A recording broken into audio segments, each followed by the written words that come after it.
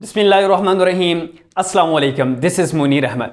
Dear students, in previous lecture we discussed differences between prokaryotic and eukaryotic cells. And today we are going to discuss another most important question, that is what are the differences between animal cells and plant cells. Animal cell और plant cell में क्या difference है? हम इससे पहले हम animal cells की जितने भी ऑर्गेनल्स थे और प्लांट सेल्स के जितने भी ऑर्गेनल्स थे उनको हमने वन बाय वन डिटेल से डिस्कस किया है। अगर वो लेक्चर्स आपने नहीं देखे तो इस वीडियो की डिस्क्रिप्शन में भी लिंक मौजूद है, आप वहां से भी विजिट कर सकते हैं। आज इस सारा चैप्टर जो साइटोलॉजी का था, जिसमें हमने सेल ऑर्गेनल्स की स्ट्रक्चर्स और फंक्शन को डिस्कस किया है, आज उसको एज अ समराइज भी करते हैं और डिफरेंस भी करते हैं कि एनिमल्स और प्लांट सेल्स में क्या डिफरेंस है। ये question difference between animal cell and plant cell ये मोस्ट इंपॉर्टेंट है। एग्जाम के पॉइंट ऑफ व्यू से ईटा या MDCAT टेस्ट के हवाले से भी मोस्ट इंपॉर्टेंट है। इससे पहले जो हम प्रोकैरियोटिक और यूकैरियोटिक सेल में जो डिफरेंस वाला क्वेश्चन हमने सॉल्व किया था, लेक्चर दिया था, वो भी मोस्ट इंपॉर्टेंट क्वेश्चन था। Let's start. What are the differences between animal cells and plant cells. Animal cell और प्लांट सेल में क्या डिफरेंसेस हैं? इससे पहले हमें सेल का कॉन्सेप्ट समझना होगा कि what is cell, and then we will discuss differences between plant cell and animal cell. What is cell? Cell is the basic structural and functional unit of life, जो हम प्रीवियस लेक्चर्स में detail से discuss कर चुके हैं। और जो first lecture cytology का था वो सेल पे ही था कि सेल क्या है, इसका साइज, फंक्शन, इसकी एटिमोलॉजी, इसके जो surface area to volume ratio कैसे फाइंड करते हैं, वो सारा हम डिटेल से डिस्कस कर चुके हैं। सिंपल डिफाइन करते हैं कि सेल क्या है। Cell is the structural and functional unit of life और लिविंग ऑर्गेनिज्म। जितने भी लाइफ है और लिविंग ऑर्गेनिज्म है, उनकी जो स्मॉलेस्ट यूनिट है, जो लिविंग ऑर्गेनिज्म की स्ट्रक्चर भी बनाती है और स्ट्रक्चर के अंदर फंक्शंस को भी परफॉर्म करती है, उस यूनिट को क्या कहा जाता है? सेल कहा जाता है। आज हम एनिमल सेल और प्लांट सेल में डिफरेंशिएट करेंगे कि एनिमल सेल और प्लांट सेल में क्या डिफरेंस है। Let's start. अगर हम प्लांट सेल को देखें तो प्लांट सेल का साइज एनिमल सेल के कंपेयर प्लांट सेल का जो साइज है वो लार्जर होता है देन एनिमल सेल। पहला डिफरेंस यह है साइज का। प्लांट सेल का साइज जो है वो लार्जर है, एनिमल सेल का वो साइज जो है वो स्मॉलर है as compare to plant cell. So first difference is size. First difference जो है वो साइज का है। एनिमल सेल में usually smaller in size, animal cell as compare to plant cell के स्मॉलर इन साइज होता है, जबकि plant cells usually larger in size. Clear है? एक डिफरेंस क्लियर हो गया है। दूसरा डिफरेंस इसके शेप की बात करते हैं। एनिमल सेल जो है वो मोस्टली राउंड होता है। ये बात याद रखनी है। ये जितने भी पॉइंट्स डिफरेंशिएशन में है, ये जरूरी नहीं है कि हर ऑर्गेनिजम्स के जो सेल्स हैं उनकी शेप राउंड ही हो या उनकी शेप प्लांट सेल जितने भी उन रेक्टेंगल ही हो। ये जो मोस्टली या यूजुअली जो होते हैं उनके जो रूल्स हैं वो अप्लाई किए जाते हैं। अब जो एनिमल सेल है, अगर इसकी शेप की बात की जाए तो इसका शेप जो है वो मोस्टली राउंड और इरेगुलर होती है, लेकिन जो प्लांट है इसकी जो शेप है वो रेक्टेंगल होती है और फिक्स्ड होती है, यूजुअली फिक्स्ड होती है। सो दूसरा डिफरेंस क्या आ गया शेप का? Shape in animal cell shape is round, in plant rectangular. Animal में irregular, but in plant cell ये क्या होती है? फिक्स्ड होती है। अब जो मोस्ट प्रोमिनेंट और मोस्ट इंपॉर्टेंट डिफरेंस है वो है सेल वॉल की प्रेजेंस और एब्सेंस का।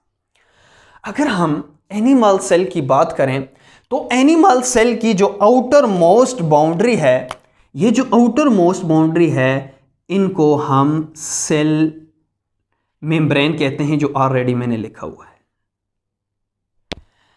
जबकि प्लांट की जो आउटर मोस्ट बाउंड्री है, जिसको हम सेल वॉल कहते हैं,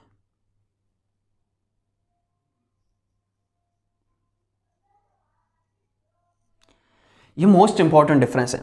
एनिमल की जो आउटर मोस्ट बाउंड्री है उसको हम सेल मेम्ब्रेन कहते हैं, जबकि प्लांट की जो आउटर मोस्ट बाउंड्री है वो सेल वॉल है, जबकि सेल मेम्ब्रेन सेल वॉल के अंदर होती है। सेल मेम्ब्रेन एनिमल सेल में भी प्रेजेंट है, प्लांट सेल में भी प्रेजेंट है, लेकिन प्लांट सेल में सेल वॉल बाहर की बाउंड्री होने की वजह से cell membrane present inside the cell wall. ये मेन डिफरेंस है। सो सेल वॉल एनिमल सेल में क्या प्रेजेंट है? नो। सो एनिमल सेल में देखा जाए तो सेल वॉल क्या है? एब्सेंट है, जबकि प्लांट सेल में सेल वॉल क्या है? प्रेजेंट है, और इसकी कंपोजिशन में जो मेन कंपोनेंट है वो सेलुलोज है। इसके बाद नेक्स्ट जो डिफरेंस है वो वैक्यूल्स का है। हम डिटेल से वैक्यूल की स्ट्रक्चर, फंक्शंस, एटिमोलॉजी डिस्कस कर चुके हैं। प्लांट सेल को अगर देखा जाए तो एक वैक्यूल और लार्ज साइज का होता है जो अप्रोक्सीमेटली 90% सेल का वॉल्यूम जो है वो कवर करता है। लेकिन प्लांट सेल में ये यूजुअली 1 और मोर हो सकते हैं और इनका साइज क्या होता है? स्मॉल होता है।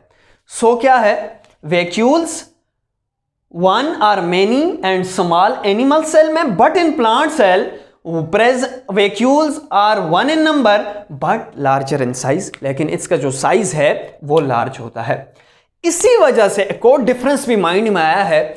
इसी वजह से न्यूक्लियस की पोजीशन प्लांट सेल में पेरिफेरल होती है। यह भी एक डिफरेंस है। पोजीशन की बात की जाए न्यूक्लियस की तो क्या है? पेरिफेरल है। क्यों? बिकॉज वैक्यूल्स आर प्रेजेंट, जिसका क्या है? लार्ज साइज है, इस वजह से peripheral. But in animal cell due to small vacuoles present, the location of nucleus is usually centrally position पे मौजूद होता है। ये भी एक डिफरेंस है। इसके बाद सेंट्रियोल्स की बात करते हैं, जिसका मेन फंक्शन जो था वो सेल डिवीजन पे था, जो हम डिटेल से डिस्कस कर चुके हैं। सेंट्रियोल्स अगर एनिमल सेल में बात की जाए तो प्रेजेंट होता है, जबकि प्लांट सेल में जो लोअर प्लांट्स हैं उनमें तो होता है, जबकि हायर प्लांट्स में ये एब्सेंट होता है। नेक्स्ट जो है वो क्लोरोप्लास्ट है।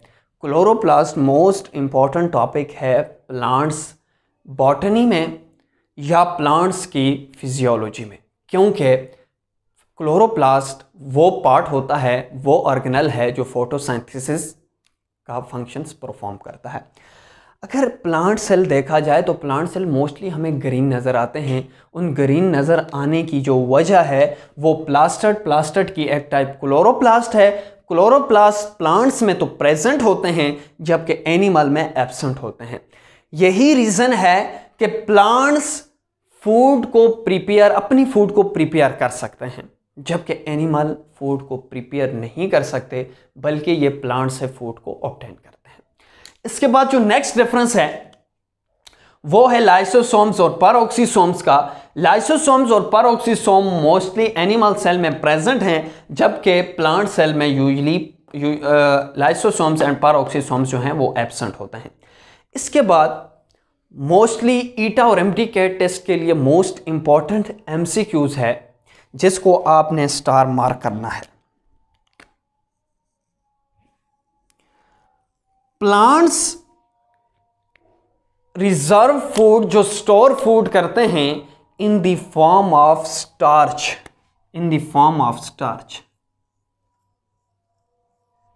जबकि plant cell, animal cell food store करते हैं जब नीड हो तो इसकी ब्रेकडाउन से ग्लूकोज बनता है, जिसको हम ग्लाइकोजन कहते हैं। यह पॉइंट मैं अगेन रिवाइज कर रहा हूं।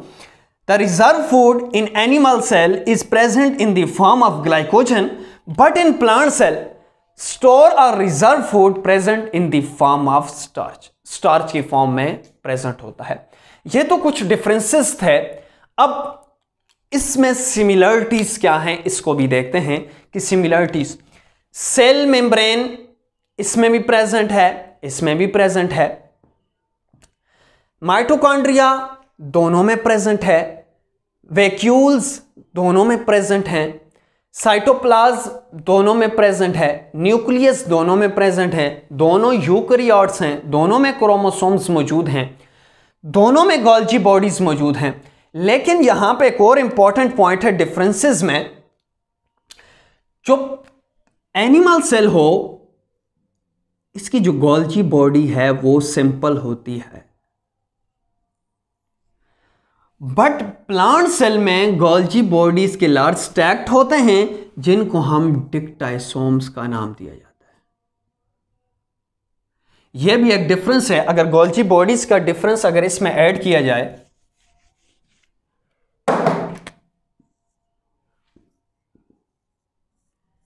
गोल्जी बॉडी, जबकि प्लांट सेल के केस में इसको डिक्टाइसोम्स का नाम भी दिया जाता है। Now we are going to summarize whole the topic what we have learned today. Today we discussed one of the most important topic, that is what are the differences between animal cell and plant cell, and what are the similarities between animal cells and plant cell.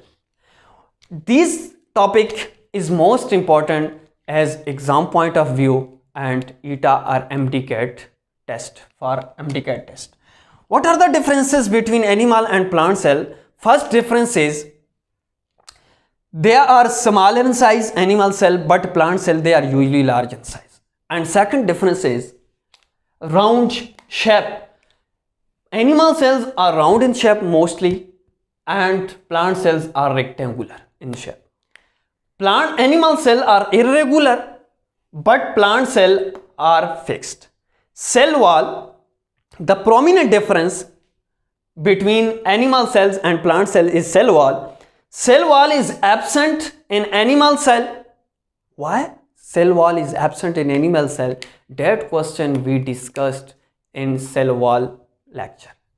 And plant cell wall is present and usually made from cellulose.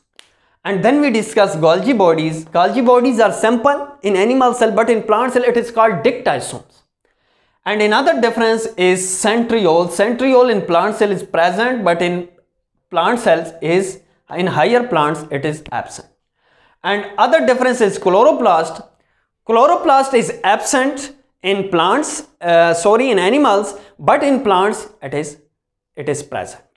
And other difference is lysosomes and peroxisome presence.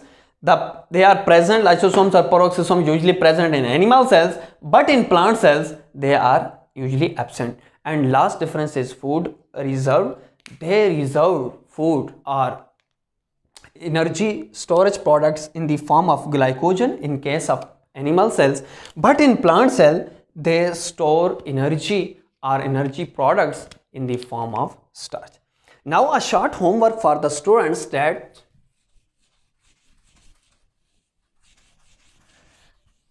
differentiate between